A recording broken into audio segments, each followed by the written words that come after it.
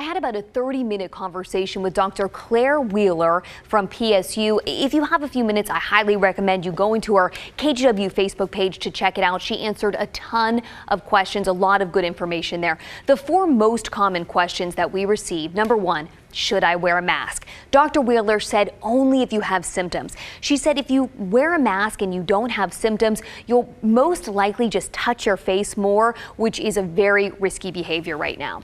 Next, should I avoid crowds? Dr. Wheeler said if you are an at-risk person or an older person, yes, you should consider avoiding crowds.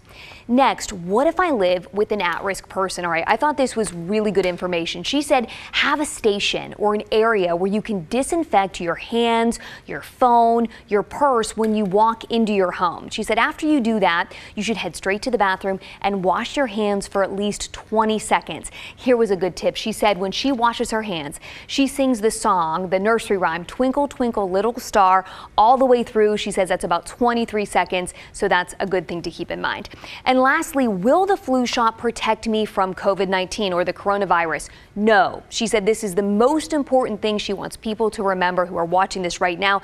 The flu shot will not protect you from COVID-19. There's a lot of misinformation out there. If you want us to check into something, please contact us and check out all of our resources right now on KGW.com and our KGW Facebook page.